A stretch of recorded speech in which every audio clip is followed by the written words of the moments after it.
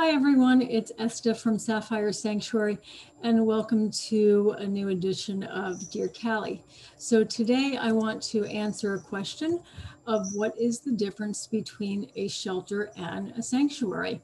So a shelter is a place where there is a high intake of animals and or horses that are usually ready to go immediately to an adoptive home.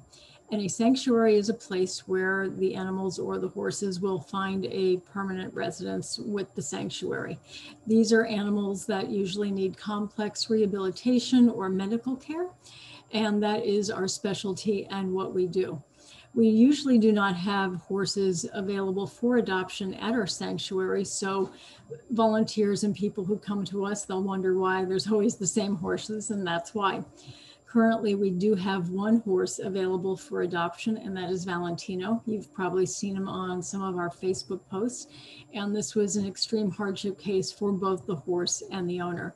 And so we were very honored and grateful that we were in a position to take him in and help him find the home that he needs once he is rehabilitated from his eye surgery. So that's really the difference between the two types of organizations. And some people like to volunteer at shelters, and some people like to volunteer at sanctuaries where they really get to know the horses in their care for an extended period of time. We want to wish all of you a very happy, healthy new year. We are excited about what's coming up in the near future, and we hope that you will find peace and sanctuary wherever you are this coming year, and have a wonderful, wonderful evening. God bless y'all.